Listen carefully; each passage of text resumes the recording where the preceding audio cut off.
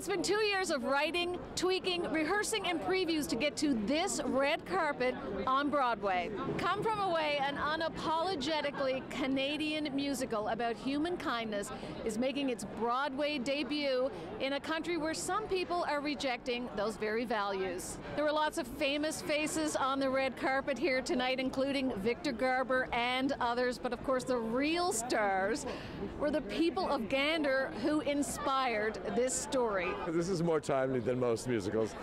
We are so in need of being reminded of that we are all here on this planet together and that we deserve to respect and love and all of that. Come From Away is one of only 5 Canadian musicals to make it this far. And for the writing team behind this story, David Hine and Irene Sankoff, it's a dream come true. Audience members from opening night say the message of Come From Away is a timely one. Come From Away is spectacular. If only Donald Trump could see this play, maybe he would change his tune about the borders.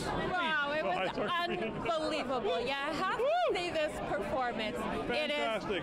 What a way to get together. Better the second time.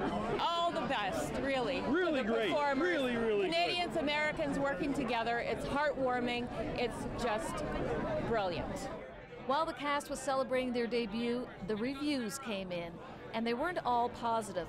Vulture.com says the show borrows our local tragedy as background for 100 minutes of Canadian civic boosterism.